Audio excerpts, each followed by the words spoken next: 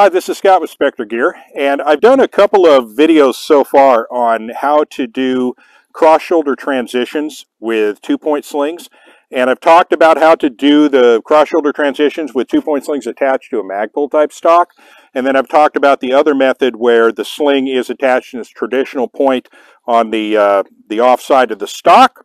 One thing I didn't talk about was how to do a two-point transition when you have a two-point sling attached and it's receiver mounted. I'm going to throw a couple of things at you that you need to be aware of before you think about setting one of these slings up like this. First off is there's a number of receiver mounts that feature an attachment below the buffer tube. You're going to want to avoid those because with a two-point setup, you're going to be dealing with that sling coming into the web of your hand all the time. So you're going to want to have some kind of receiver mount that's above the web of your hand on the side of the receiver at the rear. So that's one consideration. Now, the transition is done in pretty much the same way as the transition for the other slings where the sling is attached on the strong side of the stock, and that is you're going to have to kind of swim out of the sling and wear it around your neck in order to execute the transition. Now, there is another solution that is in some ways much superior, and that is a sling that gives you all of the benefits of a two-point sling, but yet is convertible when need be into a one-point sling, and that's our 2-to-1 or 2-to-1 convertible slings. And we have several different versions of that, and we'll cover over time each one of those on the range.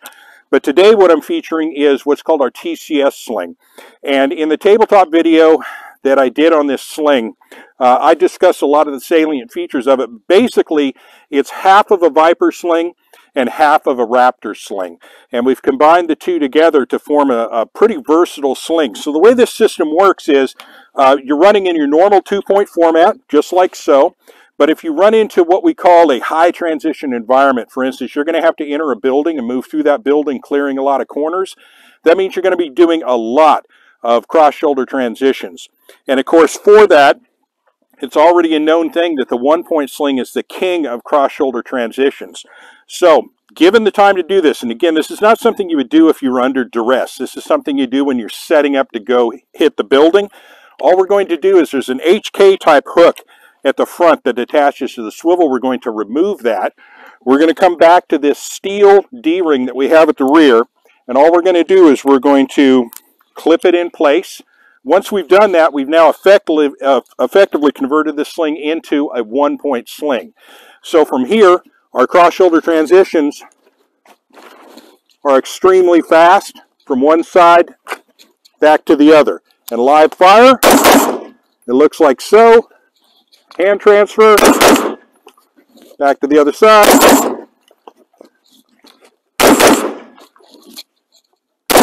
and back again. So an incredibly versatile sling, and when the time comes, if you need to lock that weapon down, so get some forend control, maybe you might need to do some suspect control, or you're going back into kind of a normal format back out on the perimeter, you just simply run it back forward, hook it up to your swivel at the front of the weapon, and you're good to go. It's that easy. So incredibly versatile sling, the 2-to-1 convertibles, and like I said, we have multiple versions of those slings available, and we'll cover each one as time goes by, but we have videos where we're going to be laying out all of the features of each one of those in the future. So with that, I'll go ahead and bring it to a close. Thank you for listening. Have a great day.